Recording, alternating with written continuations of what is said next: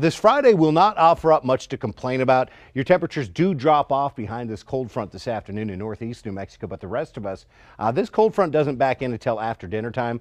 So we're back in the 70s and 80s with quiet skies and a lot of sunshine. After 6 into the 9 o'clock hour, that's when those east winds start to hit Albuquerque, and they'll get our attention overnight. But it does look like as we head towards the daybreak hours of our Saturday, the wind push starts to wash out as that front drops towards southwest New Mexico, and we'll have an early morning temperature in the 40s to around 50 degrees for that morning mass ascension, again with friendly winds expected.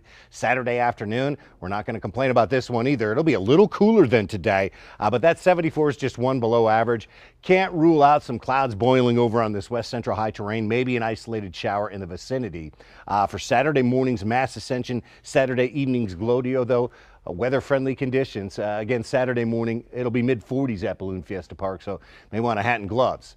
Sunday morning should be another nice, quiet morning. We'll get the balloons up without any problem, I think, Sunday to kick off that second day of Fiesta. And then Sunday afternoon and evening, other than maybe an isolated shower in west central or southwest New Mexico in the high terrain, we're still looking dry and quite pleasant. Sunday a little warmer than Saturday.